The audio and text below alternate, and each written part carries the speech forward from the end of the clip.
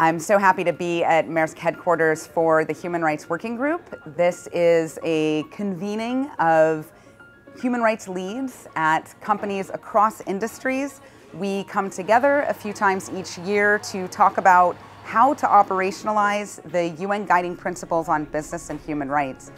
It's not easy to figure out how to put this into practice, so the Human Rights Working Group brings these human rights leads together in order to learn from each other and really track the emerging issues as well as foundational approaches to inform their practice at their own companies. Well, we're focusing on a number of issues. The most severe are probably in our supply chain, where we're talking about supplier and contractor labor conditions, sourcing from conflict-affected or high-risk areas, but it certainly doesn't end there.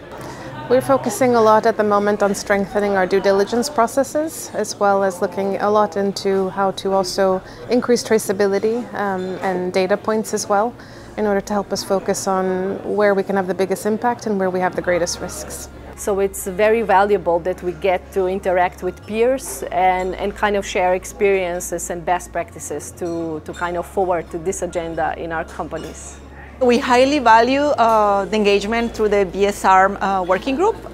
It's really a great opportunity for all of our companies to share about the work that we are doing, learn from each other, but also discuss about the trends and the expectations from stakeholders. Human rights is foundational to our ESG strategy at Maersk. Our strategy on ESG revolves around three overall core commitments within E, S, and G: to decarbonize logistics, to ensure that our people thrive at work, and to operate according to responsible business practices. And we cannot deliver on any of those commitments unless we also really ensure that we have high respect for human rights.